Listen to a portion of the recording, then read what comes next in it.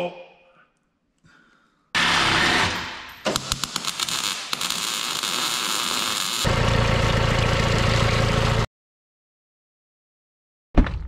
One dog, 1.5. Yep, that's all I brought with me.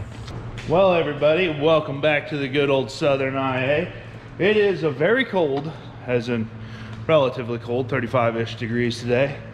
Very windy and wet day outside. So it's a great day to work on this thing. What? And if you guys saw from my last community post, I had you guys take a guess at what this thing might be getting turned into. One person got it right and another person had a really pretty darn funny comment, so I sent both of them a sticker. And in the good spirits of today, my favorite comment it posted in the comment section below within the first 24 hours, I'll pin it and I'll also send you a sticker. This is a 300-gallon sprayer that I bought a few years ago, as in I was going to try and apply some nitrogen to the hay ground. And I kind of got the wild idea that maybe it'd be nice to turn this 300-gallon sprayer into basically a CRP firefighting rig, because CRP, which is a crop reserve program, I think is exactly what it stands for, is basically native grasses that the government pays you to grow on your ground, and they make you do mid-management deals where you either have to disc it or burn it and stuff like that, and a lot of people choose to burn it. And so you do a controlled fire, and to do that you have to have a water source to control the fire. I ended up working on this a little bit last year, where I ripped the boom off of the back, built this very snazzy looking wooden deal. Well, with last spring being the way last spring was, it was extremely wet, raining every other day. We never had a chance to burn, and then once it got fit to burn, everything was green, so it wouldn't burn. So the game plan for this thing here is that this thing has a manifold that has a 3-section control valve on it. I was originally going to keep this thing on there in case I ever wanted to convert it back to a sprayer. I don't think that's going to happen. This thing's going to be designated as a fire truck basically. So that's all going to get ripped out. Going to widen the spacing out on the wheels to as wide as possible. Going to remove everything that doesn't need to be on here. Then I'm going to replumb it using a pump that's sitting over here behind me, which is one of these small little roller pumps. If this one's not good, I do happen to have another one sitting here on the shelf. So stick around, hang out with me and my dad today, and like I said, leave me a comment in the comment section below, and if I happen to really like it, I'll pin it and send you a sticker. Oh, and don't forget to like the video. Bandit enjoy it. Maybe doesn't like being picked up though.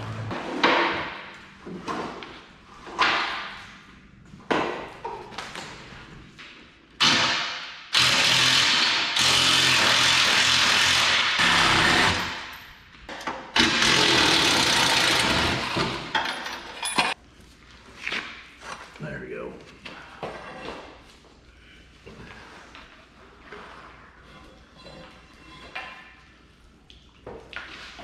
Do the back end would lift up. We'll try it. Roll it over the forks on the bobcat and pick. That was the other idea.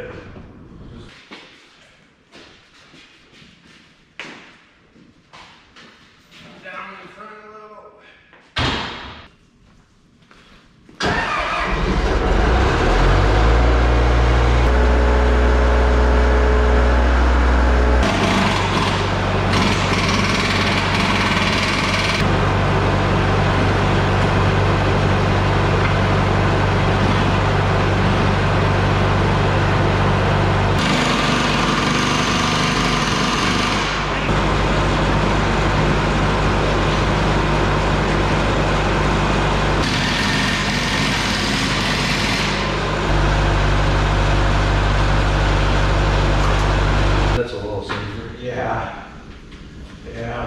Drop it in the gopher hole or something like that. And it'd tip over. It won't do it. On both sides. You'd have to be able to get these hoses through here. That's what I'm saying. Go vertical. Run the board up as high as we want here. So like drill holes and put it through here. And 2 pillars and build the manifold up here. Yeah, that'd be a good way of doing it.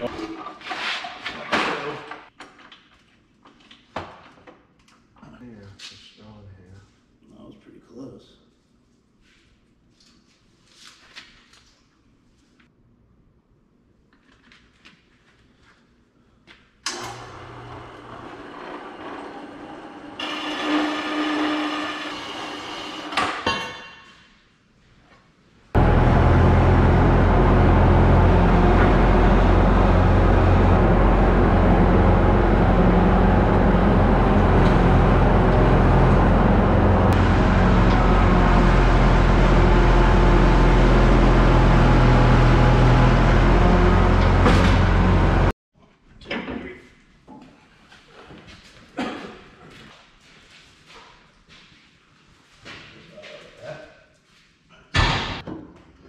Yeah, that'll be fine. 2 logs in the end of it will work.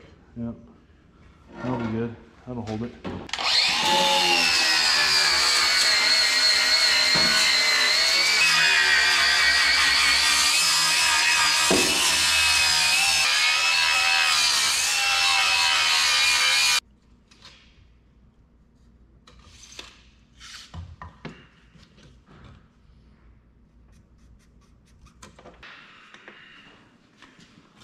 Let's see if I got that one. It's still leaning out. It's better. Needs a little bit more.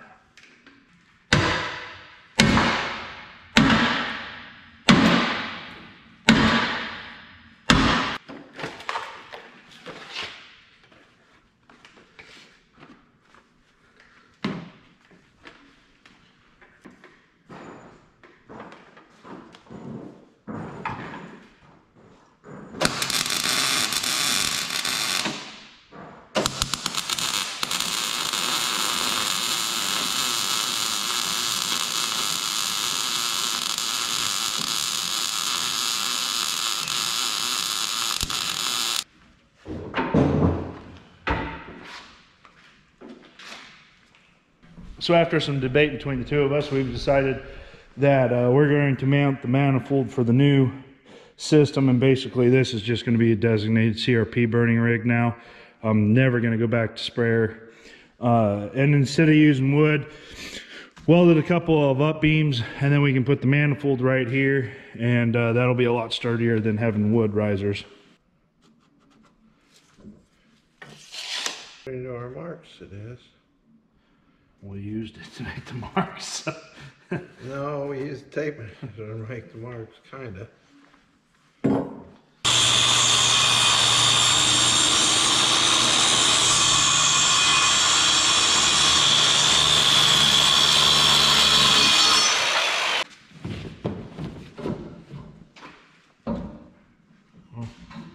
I'd say go down in there.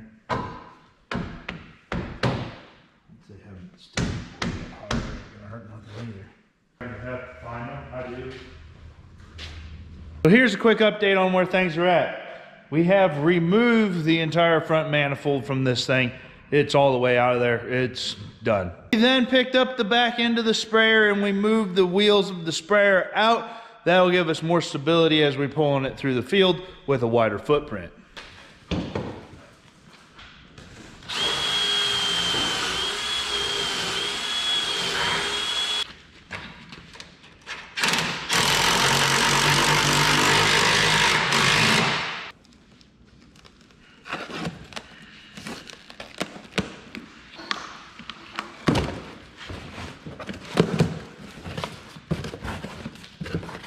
There's one right here.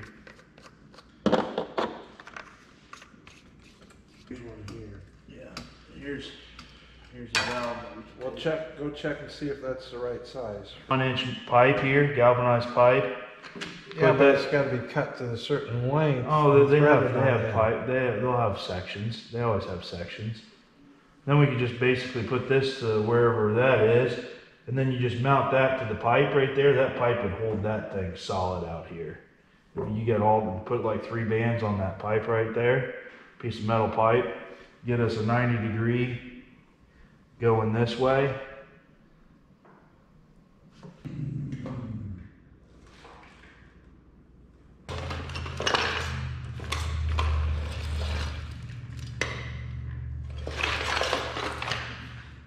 Have some of that in that package of sprayer stuff that I had.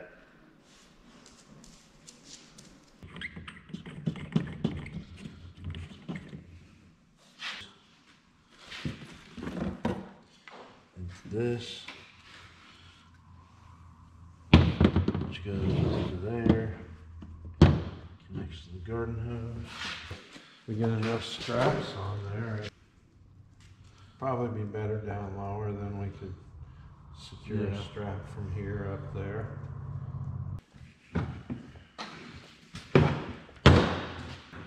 This way here.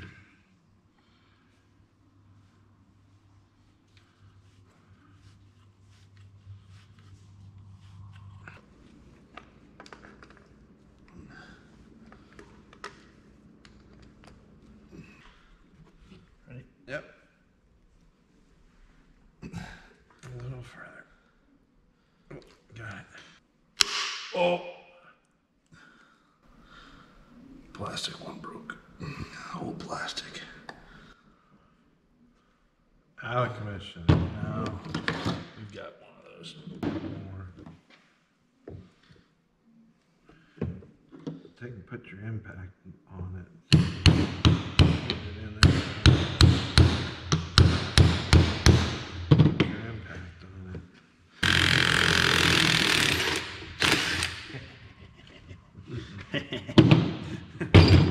Got lucky.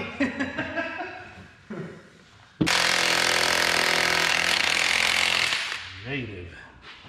Alright, cut it again.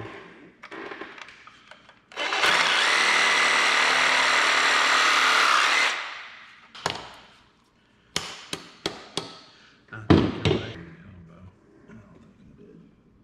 This one. Yeah, we probably need to put a little bit on that.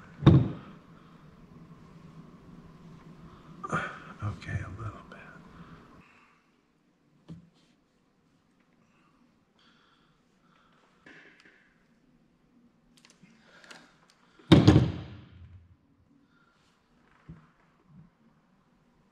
That should do it.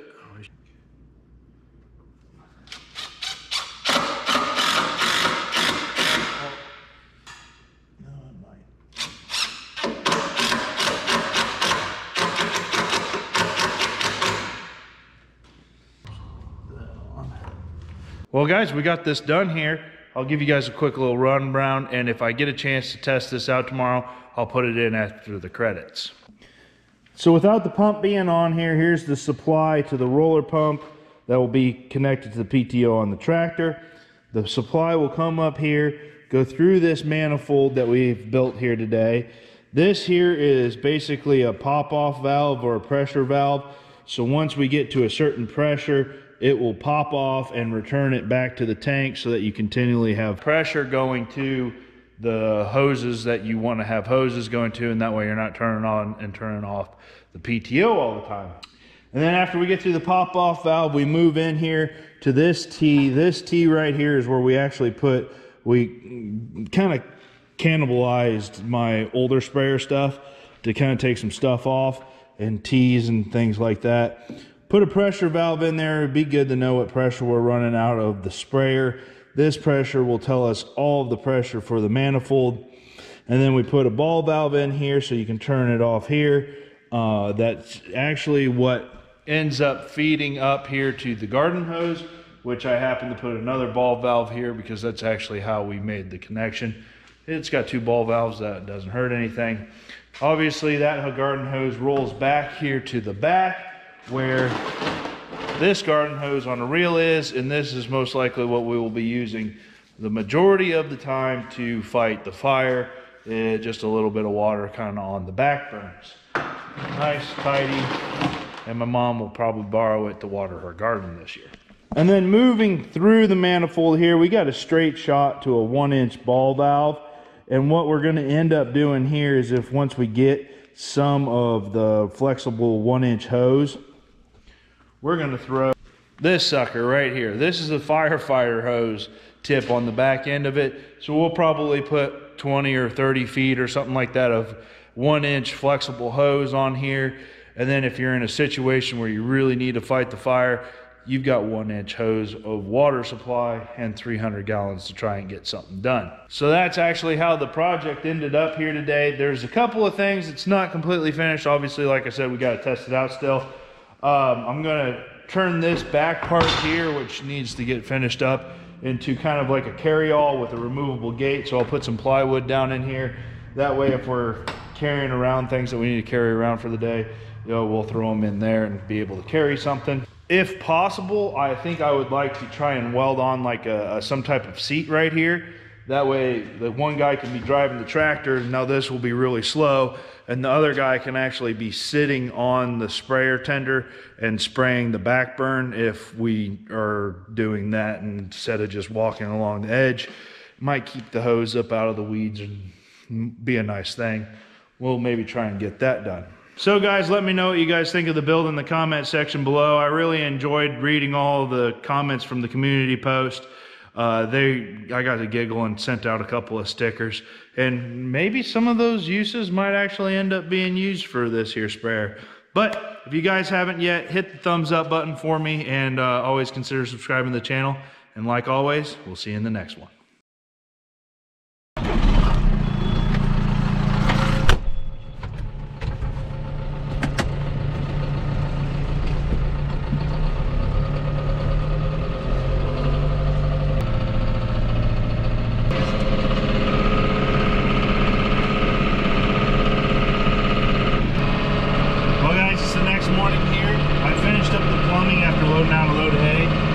Made sure the pump would turn over, and I have not tested this yet though, but you guys are going to find out if it works with us.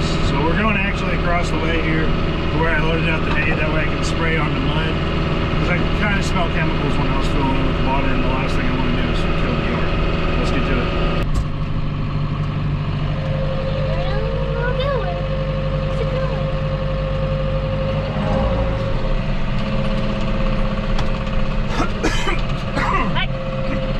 No coffee. I will quarantine.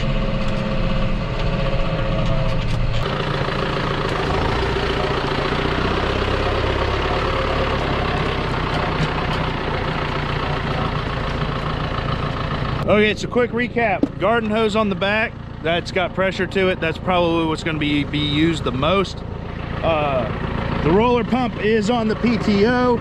That's how we're going to get the pressure. It's going to be using PTO power. The manifold's all done up. This here might leak because I have not fully secured this. I just put a proof of concept 1-inch hose onto the firefighter nozzle, so we'll be able to test that out here in a little bit. Luckily I didn't lose my lid on the way over here.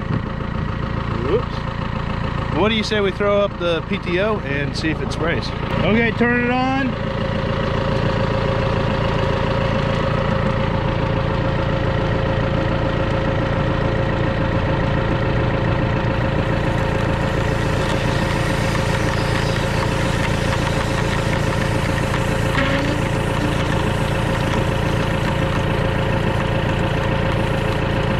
So the pressure gauge is working. That's good.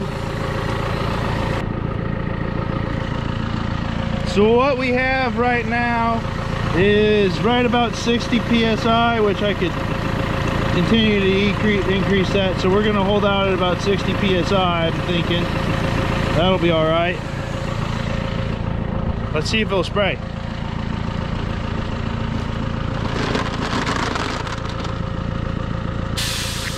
There.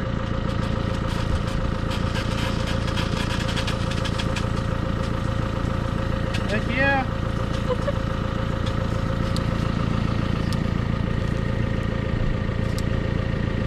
Flat. We could really increase the if we increase the PTO speed, that'd increase the pressure too. That means that's at like 80, it's opening up. Let's test out the funnel. The what? This one here. Oh god. That's like a. You better not point that thing at me.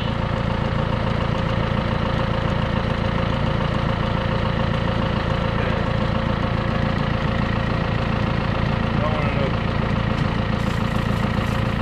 Well, that's kind of lackluster. Well, it's not open yet.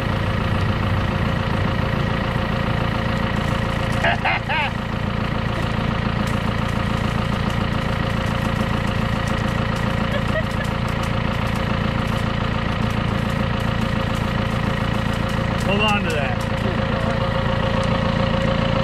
I'm going to turn it off. We're going to give it some PTO speed. Now we're at like 80 pounds. Watch this. See how this thing goes. Oh wait, we got to open her up here.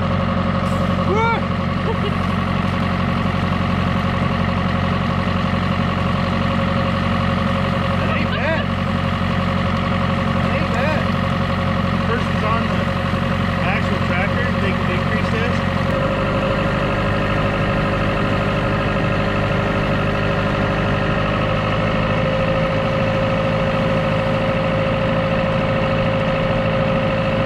Guys, I'd say that's the success, and I You got any firefighter fantasies or anything like that? Yeah. That didn't really solve that problem, I guess. But she's having fun. Anyways, thanks for watching, guys, and we'll see you in the next video.